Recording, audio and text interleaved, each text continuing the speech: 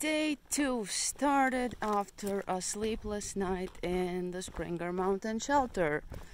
And because of my own laziness, I didn't want to make a tent, pitch a tent night before I slept in shelter, and I had fight with mice all night long, so I have not slept.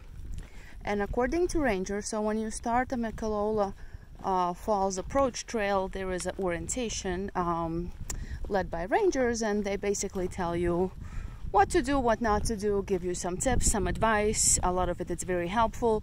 And also one of the main tips is start slow. So to any hiker, doesn't matter your level, they suggest 8 to 10 miles. And of course, my ego heard that and like, I don't hike 8 to 10 miles. Like, we're gonna do 15. So my day 2, I set for myself to do 15 and a half, even though ranger had suggested only go to Hawk Mountain or Hawk Shelter. So I got to Hawk Shelter and it was maybe 1-ish. I ate lunch. It was still 1-ish, and I'm like, I'm not gonna stand here, sit here all day, and I'm gonna hike to Good Shelter where I wanted to be according to my plan that I made home. And this was a good lesson. Because I want to emphasize for myself and for others, learn from others, but then apply to yourself.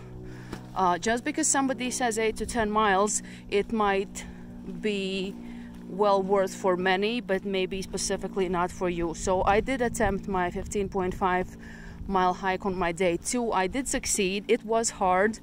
The last mile and a half after the last spring, I actually walked in my camp shoes and my kind of like slipper type things. My feet were tired. What I've been doing both days, I have been dipping my toes in a cold spring water somewhere where people are not collecting water. I just stand there and it's basically my anti-inflammatory treatment. So long day, very rewarding. Got to go pitch the tent. Very tired, pitched the tent, not paying attention. Night was pretty windy, and I have a 2-person MSR tent flylight, which is incorporating my hiking poles as a setup to build it. And during the night I had to get up twice because my hiking poles were collapsing and I was waking up with the tent on my nose. So again, not so much of a good sleep.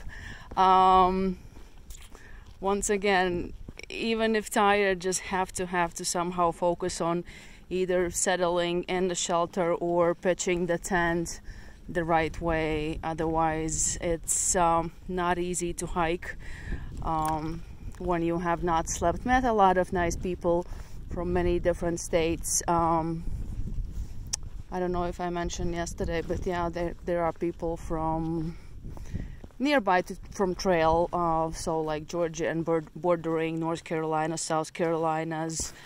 There are people from West Coast, people from California, a lot of people from Michigan in my experience. Then higher up north, there was a guy actually who flew from India to hike this, which I thought was really cool. And yeah, so that was my day 2. I took advice and I applied it my way. And I also think what would be good for me is to start piling shorter days on the top of longer and then again shorter. So let's say my first day was shorter, my second one was long. I'm gonna make sure I go a little bit shorter on a third day and kind of see if that will get me to my steady 15 a day eventually.